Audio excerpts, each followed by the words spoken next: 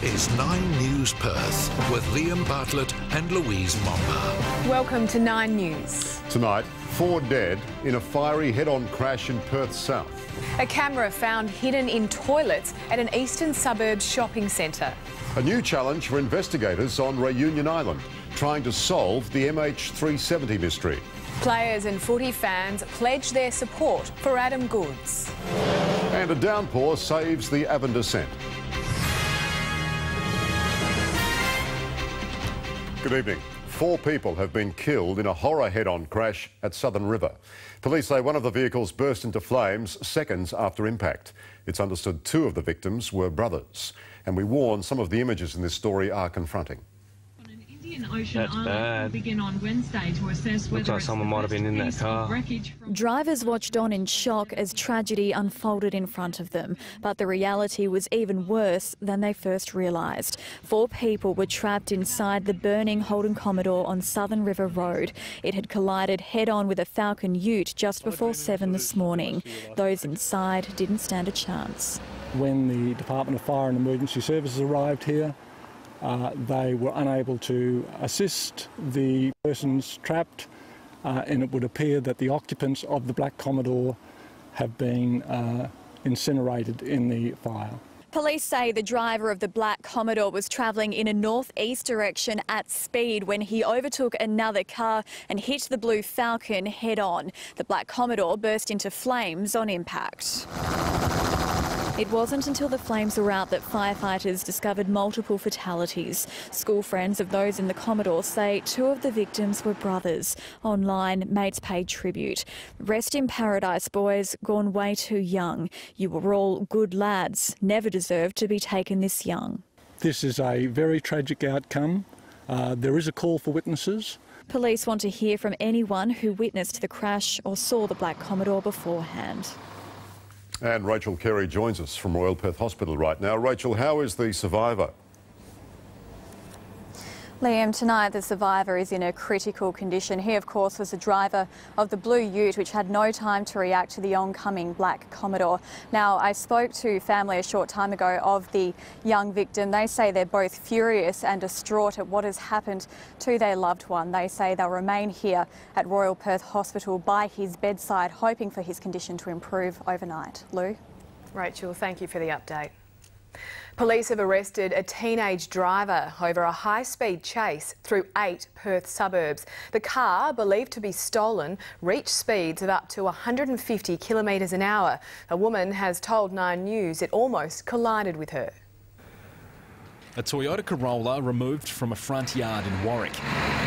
This is where the pursuit ended, speeds reaching 150 kilometres an hour. Police say at times the vehicle went on the wrong side of the road. Kim Riley says it almost crashed into her car. I just thought it was just going to be head-on. You know, I just thought I was just going to go through the windscreen.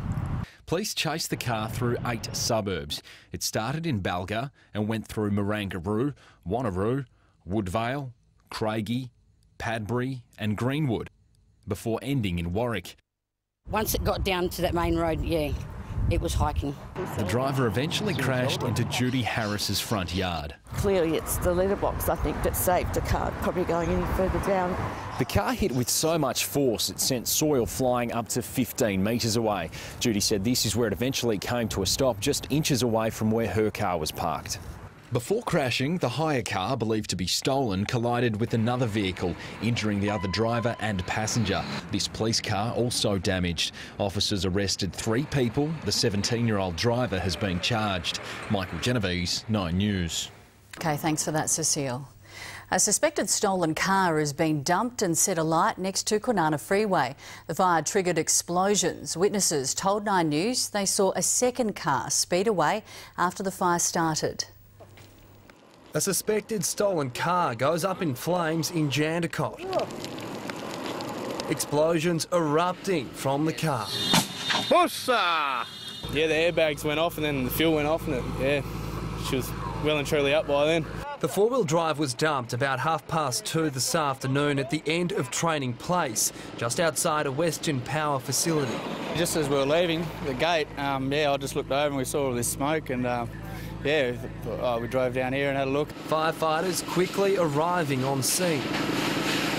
stopping the flames from spreading to nearby bush.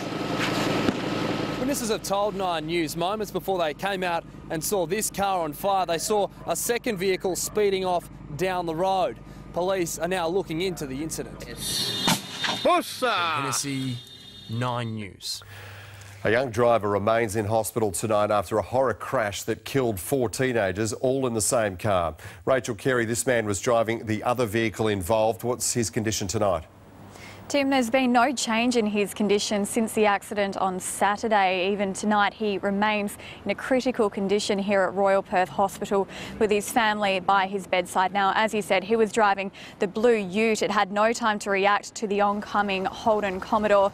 The 4 occupants, teenage boys inside the Holden Commodore, all died at the scene. Now, this crash continues to shock Perth even today, especially considering this crash was entirely avoidable. The Police Minister shared her thoughts with us earlier today.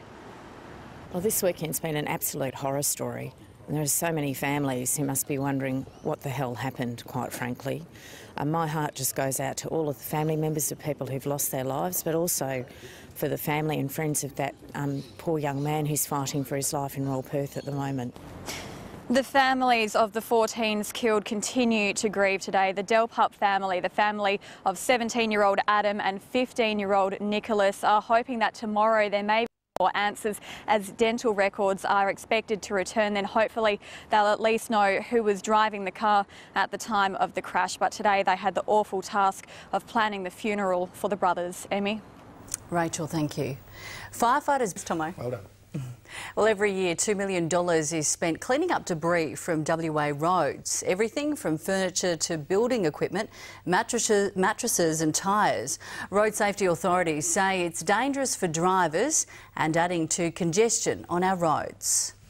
A tyre in the middle of the Kwinana freeway, hit by a car at 100 k's an hour, launching it into the air. People travelling at speeds come across these items without much warning. They don't have much visibility ahead as cars swerve and suddenly these items are in front of them. Every month, up to 50 items of debris are picked up from our freeways. Main roads can easily fill this truck in less than 2 days. The debris weighs around 5 tonnes every month. We've seen large mattresses and things tied to roofs and the wind's flicking it up and the person driving the vehicle has no idea what's happening. Main Road says during the week the large majority of debris comes from tradies' vehicles and is found on the freeway. It's a different story on the weekend. Furniture is often found on the road with people moving house, mattresses, tables and even cupboards. Just last week, a load of mud and rocks, which wasn't secured properly, spilled onto the Kwinana freeway, causing traffic chaos. We're particularly asking tradespeople to make sure that their tools and their implements that they have on the backs of their utes and trucks and trailers are secure. The debris creates dangerous conditions for drivers. The number of aluminium ladders would be, if we'd counted those, it's just enormous, the number of ladders that have come off vehicles. And wheelbarrows another one. You get a lot of wheelbarrows come off and they're quite, you wouldn't want to hit a wheelbarrow, you know. Certainly you come off second best. And the clean-up causes major delays. The resulting of all of this is the congestion on our freeways as lanes are closed and roads are closed to collect the debris. Sarah Polanski, 9 News. A shark. 9 News. A daycare centre has been evacuated after a high-speed chase ended in a fireball in the eastern suburbs. Jerry Damassi, the suspected stolen car burst into flames. Yes, Emma, you can see all that's left of the Nissan Pulsar here behind me. We're standing in an alleyway right behind the Swanview Childcare Centre. As you say, the children were all evacuated this afternoon and thankfully firefighters were able to put out the blaze before it reached the building. Now, this all started as a police pursuit in Bellevue. Just before 3 o'clock this afternoon, Midlands Police spotted the suspected stolen vehicle and they followed it all the way here. When they arrived, the car was up in flames and the offender had fled the vehicle. They were able to apprehend the driver. He's now in custody. And Tim, while they have not laid any charges as yet, that man will continue to assist police with their inquiries. Jerry, thank you. It's an odd safety message, but one police say still isn't getting through to drivers to belt up. As authorities launched a crackdown on seatbelt use, a southern suburbs crash claimed another life on our roads just this morning. The driver wasn't buckled up. Another life taken on our roads. A 54-year-old man killed this morning after he lost control of his car on Lesmurdy Road. He wasn't wearing a seatbelt. Police say people are 10 times more likely to be killed or injured in a crash if they haven't buckled up. And then people are killed because the injuries people receive from being thrown out of a car are generally catastrophic. But no matter how many times we hear it, the message isn't getting through. It's been compulsory since 1971. 44 years later, people are still not wearing seatbelts. In the past 5 years, 324 people killed or seriously injured in a crash weren't wearing a seatbelt. 230 were males, 34% were children, and more than 2/3 of the crashes happened in regional areas. Police say this year alone 20 fatalities on WA roads involve people not wearing a seatbelt. Another 22 didn't buckle up, suffering life-changing injuries. Now police are cracking down on seatbelt safety. This month, officers will use unmarked vehicles and long-range cameras to target road users who aren't strapped in. And we will come down very hard on people who are not doing the right thing as far as that's concerned. Not wearing a seatbelt can cost you up to $900 and 4 demerit points. Sarah Polanski, 9 News. People inside was travelling on Armidale Road in Jandakot around 9 last night when it crashed into a traffic light and then another vehicle. An 18-year-old woman and 20-year-old man who are passengers had to be cut from the wreckage and are critical at Royal Perth Hospital. The 19-year-old driver of the car is in a stable condition and is expected to be interviewed by major crash officers. Former Eagle star Good evening. There's been another horror crash in a disastrous week on WA's roads. 2 young friends are fighting for life after their speeding car was torn apart on Armidale Road. Doctors say there's little hope for one of the victims.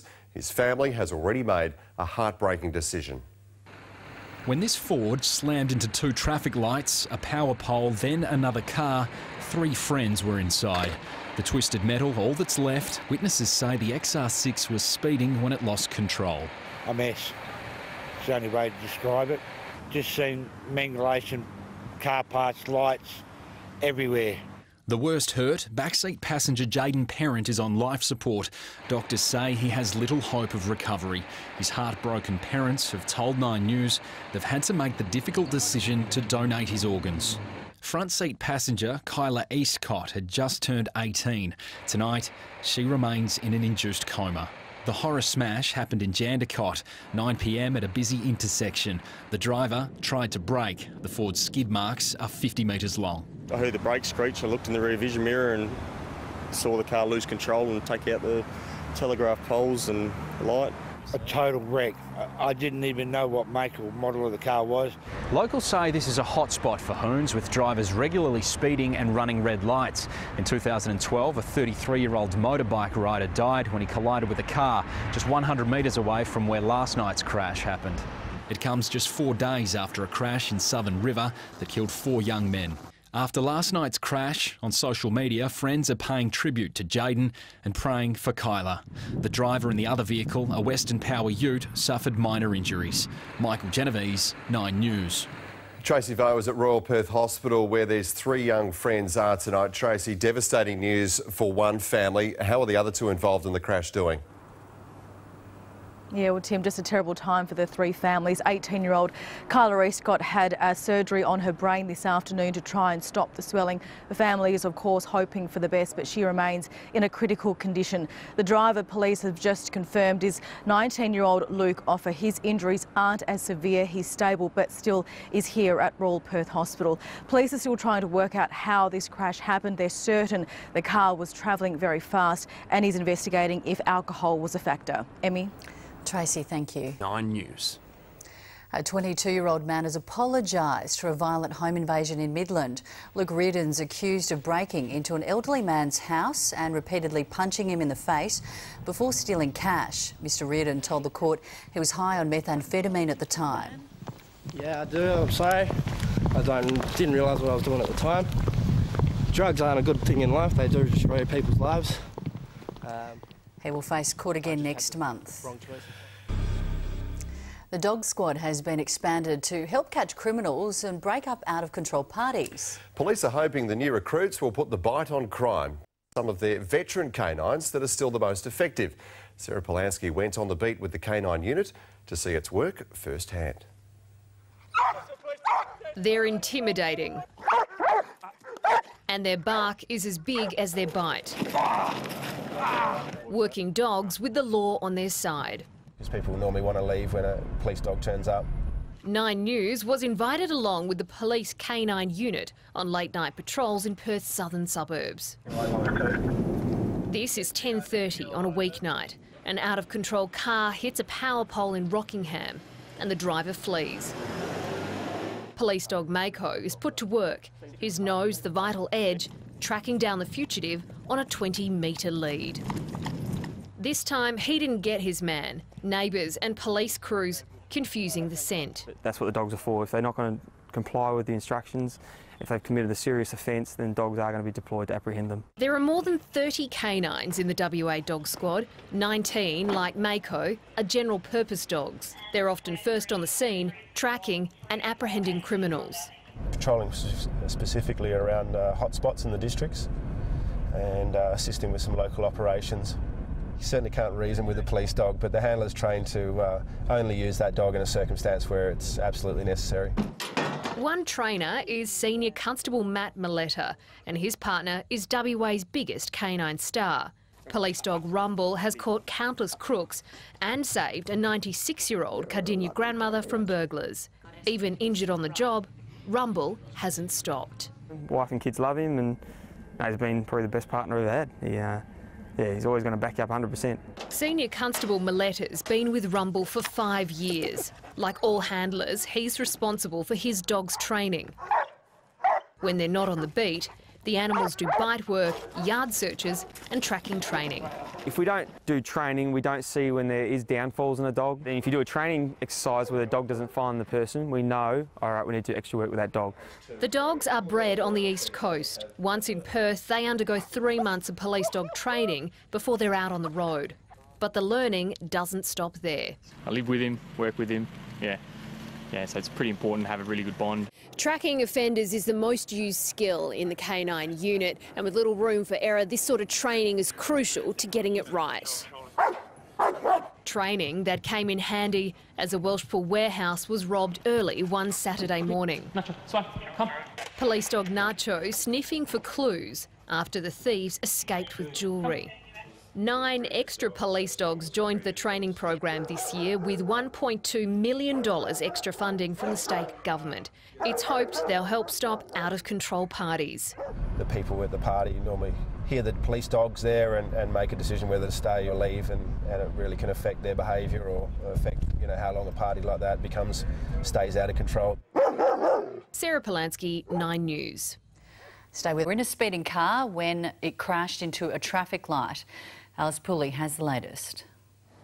Well, overnight, Jayden parents' family made the heartbreaking decision to switch his life support off. They've also made a very brave choice to donate his organs. Here at the scene in Jandakot, where this horrifying crash happened, dozens of people have already come to pay their respects to Jayden and pray for the survivors of this crash. Kyla Eastcott is still in hospital. We're told she's in a serious condition. She did have to have surgery on her brain yesterday, but the driver, 19-year-old Luke Offer, has since been discharged just this morning. We understand he has broken bones, but he's well on his way to recovery. Major Crash is still investigating this. They don't know at this stage if alcohol was a factor, but they're sure that Luke's car was travelling at high speed.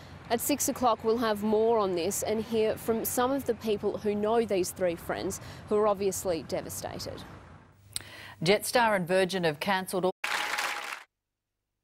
This is 9 News Perth with Tim McMillan and Emmy Kabansky. Welcome to 9 News. Tonight, a plea from the heart.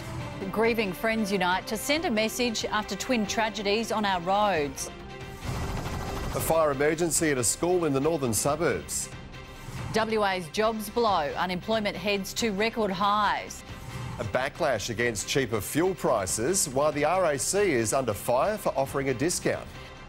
A Perth mum's heartbreaking warning on a killer disease on the rise here. And a Docker star out of action again. Good evening. A group of young people is asking for your support tonight to stop inexperienced drivers getting behind the wheel of high-powered cars. They're grieving the death of mates in 2 horror crashes and say restricting the types of cars under 25s can drive will save lives. The laws already exist in other states, but here the Barnett government doesn't think it will help. 23-year-old Shana Cook has lost 3 loved ones to speeding this week. People just need to learn to slow down. So many people. Speeding is just taking too many lives.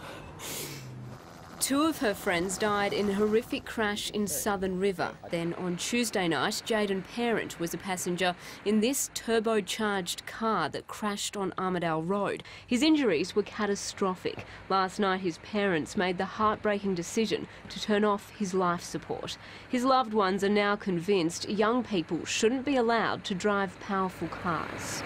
People think that they're invincible and think they can just get into a car and drive and think that nothing's going to happen. They've got to stop speeding because it's not right. People are losing their young ones, their family. 4 other states have high-performance bans for P-plate drivers. New South Wales, Victoria, Queensland and South Australia all restrict turbo or supercharged vehicles. The government says there's no evidence those laws would help here. The opposition disagrees. Certainly L-platers and P-platers and perhaps restrictions up to the age of 25, and if that's the evidence of where people are being killed, well then that's the area we should target.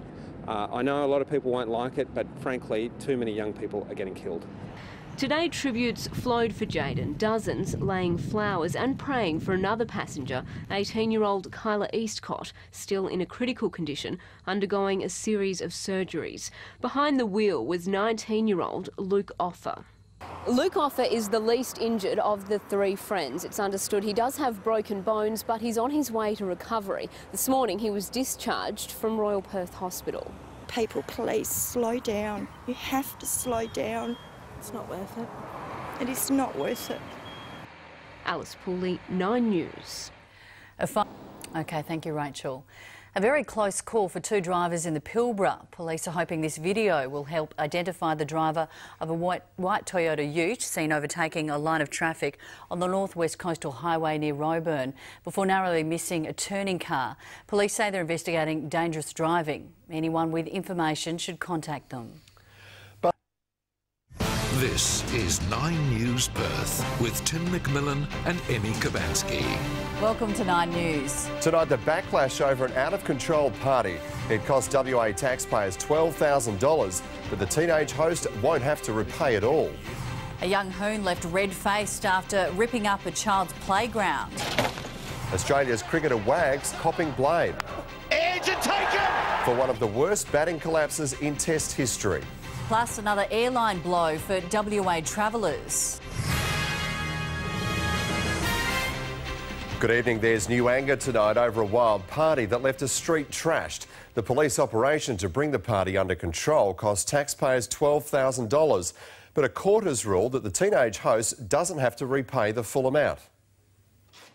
It cost taxpayers $12,000 to break up Matt Taylor's out-of-control party. It left a Woodbridge street trashed, but the 18-year-old won't have to foot the bill for police to keep the peace. People had cars trashed, that sort of thing, and this is an opportunity for you to say you're sorry to those people. Is there anything you want to say to them? Nothing at all? No. 32 riot officers and the police air wing had to be called in to break up the party attended by more than 200 people. Today, the 18-year-old was handed a $5,500 fine, less than half the cost borne by WA Police. He's also been ordered to do 100 hours community service. Andrea Day's Camry was one of 8 cars trashed. She says a lot of the blame falls on parents. If my son was out doing this sort of thing, I'd be shocked. Many of the residents we spoke to here on Chatham Road say the June incident isn't the first time something like this has happened, and some believe that the punishments need to be harsher to stop other young people from doing the same thing. It's not going to stop because they're not getting recompensed enough. Police could have pursued Taylor for full compensation of the $12,000 call-out, but chose not to. Ben Hennessy, 9 News. A young hoon who's been caught out after tearing up a southern suburbs playground.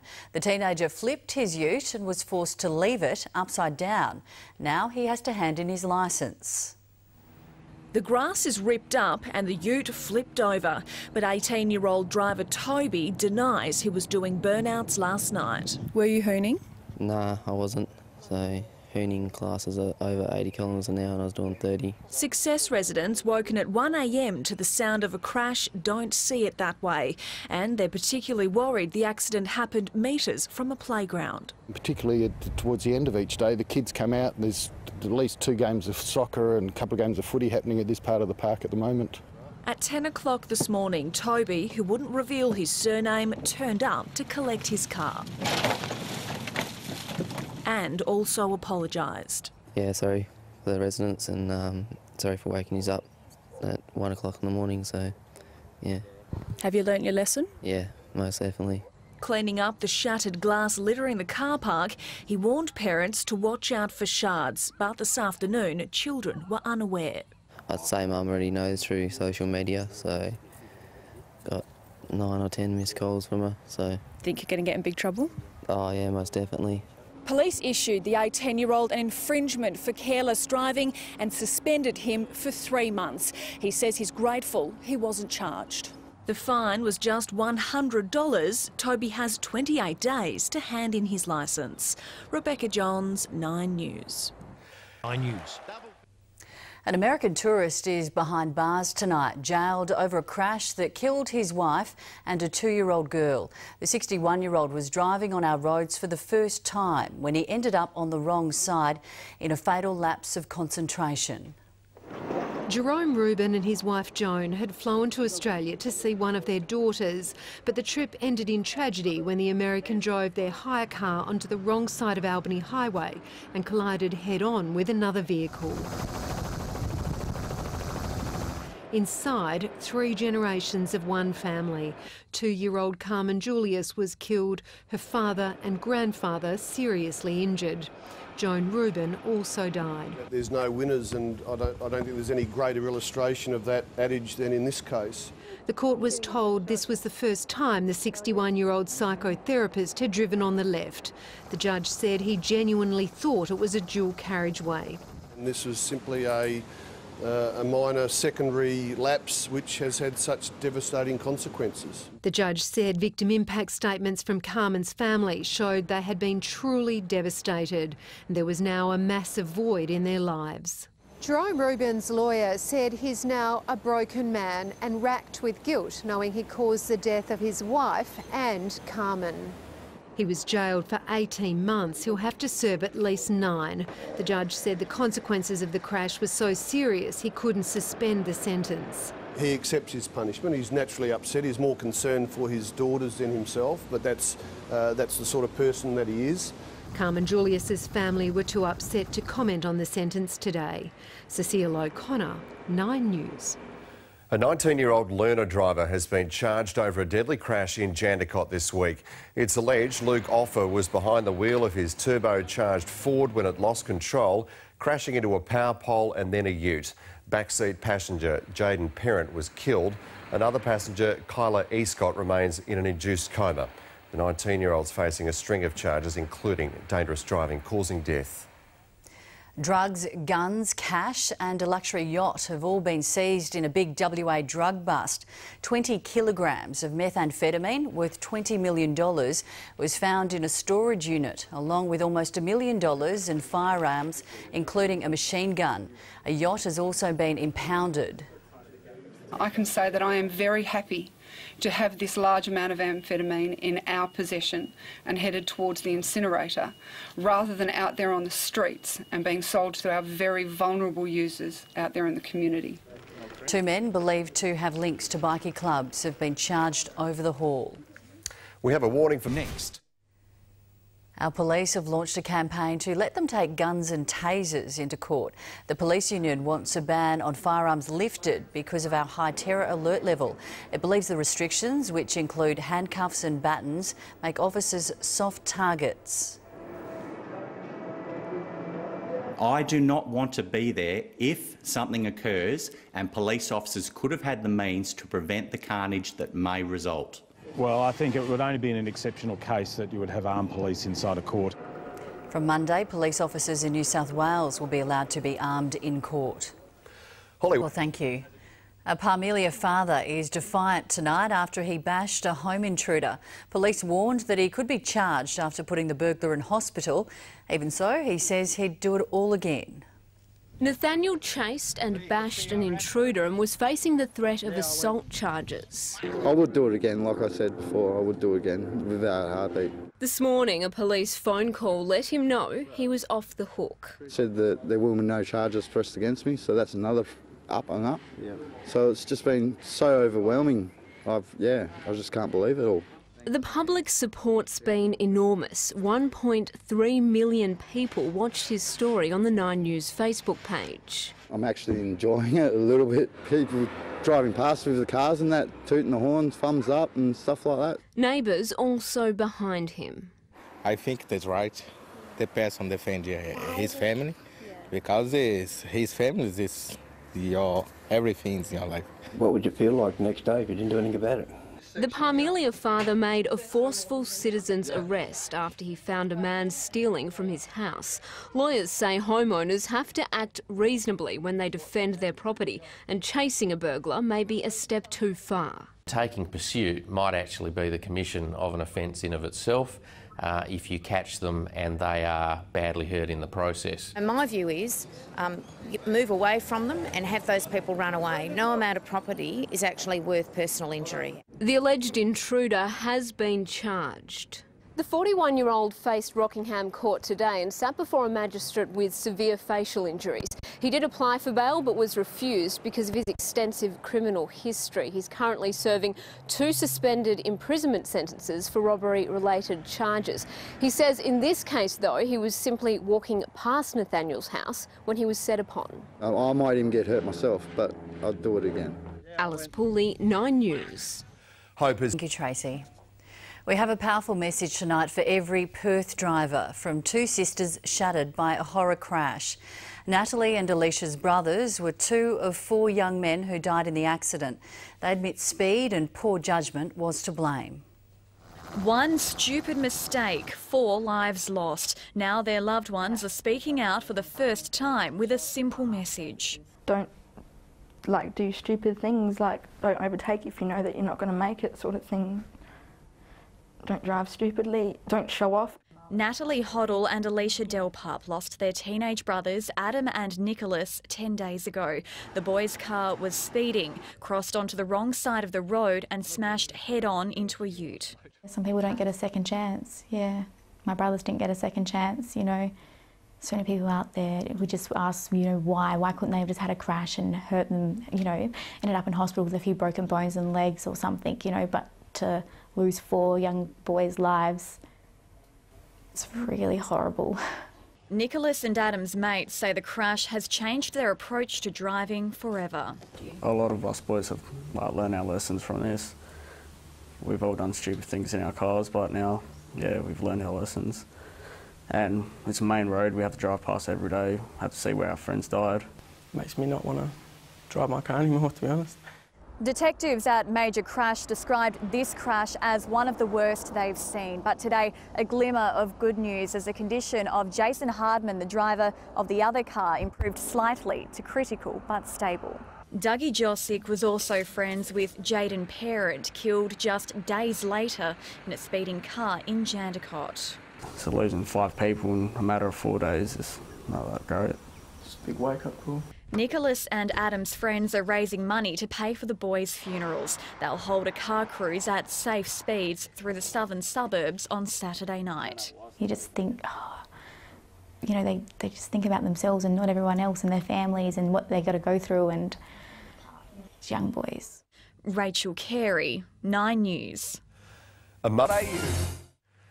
Police are investigating a serious crash involving a young motorcyclist in Parmelia this afternoon. Ben Hennessy, the teenager, was rushed to hospital, but we've just got some sad news. Yeah, paramedics and doctors did everything they could to help the 18-year-old, but he did unfortunately die from his injuries. Now, this accident happened about 2 o'clock this afternoon here along Parmelia Avenue in Parmelia. Police say the unlicensed off-road bike was heading along the road when it's lost control. It's ridden up a centre median strip and has crashed into what looked like a bush, but inside that bush was a tree stump. When he's collided with that stump, he's been thrown some 20 metres, and that's when he suffered those fatal injuries. Major crash officers were on the scene for several hours this afternoon investigating, and flowers have already been placed here at the scene in tribute for the 18-year-old. Major crash officers are appealing for anyone that may have information or witness this crash to come forward to police. Emmy. OK, thank you, Ben. Down the track. Let's hope his tennis is good. Exactly. All right. Thank you, Tomo. Thanks Tomo. Hoons around Perth are revving each other up on social media, posting videos of their reckless stunts in our suburbs. But police have warned any videos they see online could be used to bust hoon drivers. Captured on camera by a mate in another car. The pair watch and cheer as the ute dangerously drifts around the Marmion Avenue roundabout in Butler. The video is one of many hooning clips recently uploaded to Revhead Facebook page LS Pride. This one alone has more than 7,000 likes, and in the comments section, users encourage others to do the same. Like this video filmed at Wembley Golf Course, the smoke so thick from the burnouts, the car disappears. Local residents told 9 News not only is this hoon activity happening at night time, it's also happening during the day. And with several schools located just nearby, they're worried it's only a matter of time before someone is seriously hurt. They find it funny. Wow, that's terrible. Butler resident Crystal Collingwood lives just metres from the roundabout in this video. She says enough is enough. Think before you do, before you ruin someone's life, basically. Police say so far this year, 608 vehicles have been seized under hoon laws, and posting reckless antics like this on social media is all they need to bust drivers. It's something that we've been frustrated with as a community for 10 years now as a phenomenon. If they know who it is, tell us, and we'll go and knock on their door. Rebecca Johns, 9